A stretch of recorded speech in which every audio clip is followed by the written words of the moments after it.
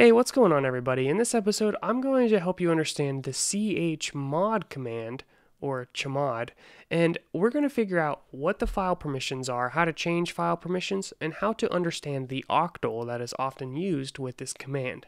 It could be a little confusing at first, but I actually think this is a much easier way of doing things than the way you'll often see, which I'll show you guys probably in the next episode. So basically, here's what's going to happen. When you list the contents of a directory, you get all this junk over here on the side. So if it starts with a D, it's a directory, and then you have these permissions. So read is R, write is W, and X is execute. So we have read, write, execute, read, write, execute, read, write, execute. What in the world? Why is there three of the same thing? Well, there's actually three groups here. This one refers to permissions for the file owner, or in this case, student. This group here, refers to permissions to the group, anyone in the students group.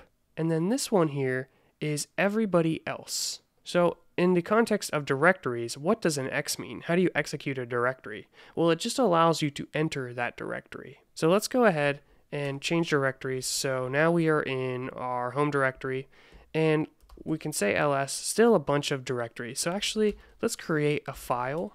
And now we have one file created, and we'll say ls-l. And now it looks a little bit different. We have some more options on here, and you can see this one is the file. First thing you'll notice is it starts with a dash. So a dash is a file, a D is a directory. We can change these permissions by saying chmod and passing in some number. So we'll talk about how you figure out what this number is, but let's just go through an example of opening the permissions as much as possible. Basically, anybody can do anything they want with this file. So we will say chmod 777 file. Now when we say ls-l, and we can actually pass in the name of that file, you can see these are the permissions now. Read, write, execute, read, write, execute, read, write, execute. So let's talk a little bit about these numbers here. Each 7 refers to a group. So just like these three here refer to a group, these three, and then these three, each one of these 7s assign values to each one of these groups. So RWX can be represented with the number 7. So we have 7, 7, 7. So 7 is the highest permissions. All right, now I'm going to talk a little bit about how you can choose what number you want there. And this can be a little confusing at first, so pay attention, but it's definitely going to make sense if you watch this enough times. So inside of a group, we have read, write, execute. Each one of these has a value. So X is 1, W is 2, and R is 4. If you add up 1, 2, and 4, what do you get? You get 7. So let me zoom in here a little bit, and we'll go through this one more time. X is 1, W is 2, R is 4. You add them up, and you get 7. So let's talk about what if you did chmod 666 file. Let's try that. And then we'll say ls-l file. Now we have rw dash, rw dash, rw dash. So basically we subtracted 1, which removed that 1 value. So let's try another one, and I'll see if you can guess what is going to happen. If we say chmod 444 file. Think about which position has the value 4 and what the final result's going to be. And we'll check it now. You can see it's read, read, read. That's because the read has a value of 4. So we got rid of the 2 and the 1. So what if you wanted it to be read and execute? Well, it would be 4 plus 1. So we would say chmod 555, and there we got read and execute, read and execute, read and execute. So as you can tell, each number that you can use has an associated permission.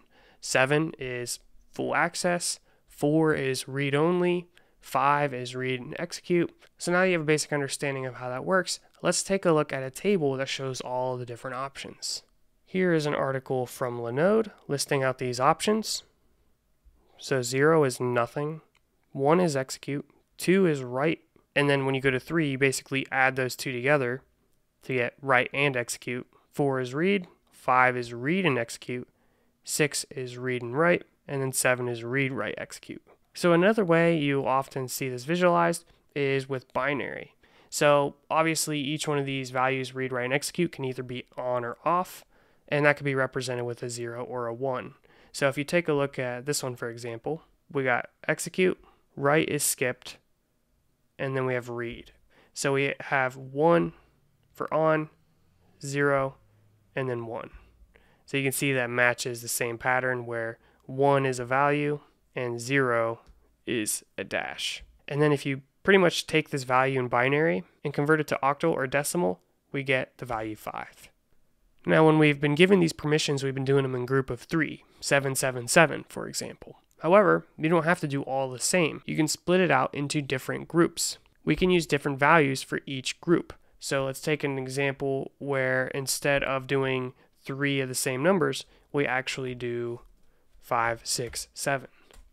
Now when we take a look at this file, the first is read and execute, the next is read and write, and then the next is read, write, execute.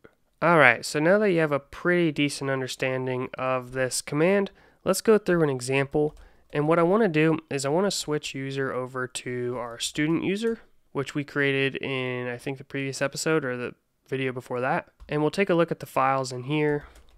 We have this assignment here. What we could do is we could change the permission on this, and let's just get a clean slate real quick. So we're going to say chmod, and let's say we only want this to be able to be seen by other students and ourselves. So our username is student, but we're part of a group called students. So this section here refers to ourself, read and write, that's good. This next section is our group, the group, which is students, read and write, that's good. And then if we want to prevent anyone else from seeing it, all we would do is remove this permission. So we're going to say 660 assignment. And I got 6 because 4 plus 2, 4 plus 2. And then 0 to remove all of these. Hit enter. Now ls-l. And we can see we removed that read permission for everybody else. So when we are on another user, we'll see if we can go see that file. We'll say cat home student. We can see the assignment file exists, which I literally didn't even spell that right. I'm so dumb. All right, we're going to type that out. Hit enter. And it says permission denied. So in order to see this, well, we need to either be sudo or be in the students group. So let's add ourselves to the student group, sudo usermod ag students, and we'll just put ourselves here. All right, and now let's reissue this command. And I think we need a refresh here, so we'll just re-log in. And now let's say that command again. All right, and there we go. We did not get permission denied. Obviously, there's nothing in that file, so nothing shows up, but it is working. We could also show an example where we remove access for the group as well. So let's just do that with a sudo command to make it easier. And we'll say chmod 600 and then home student assignment. All right. And then we'll list those files. So ls-l/home student. See, we can only read and write if we are the owner, which is this first group here, which the owner is student. We are not student, as you can see. So we shouldn't be able to access that file at all. Let's see. And you can see it says permission denied. All right, wow, that was a lot. If the use of Octal, the values 0 through 7, didn't really settle with you well, there's another way that you can work with permissions, and that's what we're going to take a look at in the next episode. It's probably important that you understand both ways of working with these files.